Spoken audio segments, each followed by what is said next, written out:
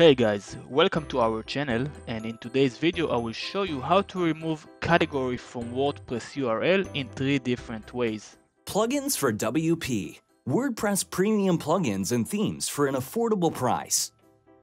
Alright, so we have this category archive page.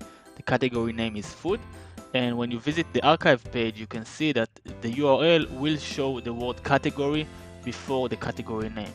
It's going to be category/category name, and if we delete the category from the URL, we'll get a 404 error, which means the page can't be found. So the page must be accessed through the category/category name. So we want to change it, and the first way to change it is by going to settings and into permalinks, and here we'll choose the custom structure. We'll put our cursor to the left of the post name over here, and we will add the category variable, just like so. So now it's category and a post name. Now inside the category base we'll put just a dot, like so, and we'll click on save changes. And once we did, we'll revisit our page, we will refresh the page as is, and we'll get 404, which means the URL change. And now we'll try to access the category page without the word category, and we can see that we can access the archive page of the category. So it's working perfectly fine. So that was one way, and now I will show you the second way. And in the second way we will use the plugin. So first of all, I just reverted everything to what it used to be, to the post name, etc. And so right now it just like came out of the box. We'll add a new plugin by going to plugins, add new, and we will search for remove category URL. And this is the plugin that we will need to install and activate. I already installed it on my WordPress website, so I will activate it.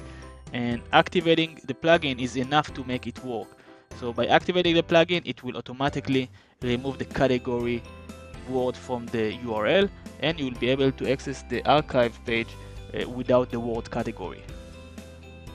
And in this third and last option, I will show you how to remove the word category from the URL by using a popular plugin such as Yoast. And if you are using the Yoast plugin with your WordPress website to improve your SEO structure of your website, you are in luck, because it's very easy to do it over here. So let's go to SEO and into search appearance, and then into the taxonomy tab.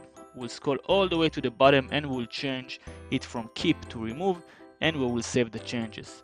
That's pretty much it. Now when we'll go to visit our archive page, we can see that we can access the food category without the word category.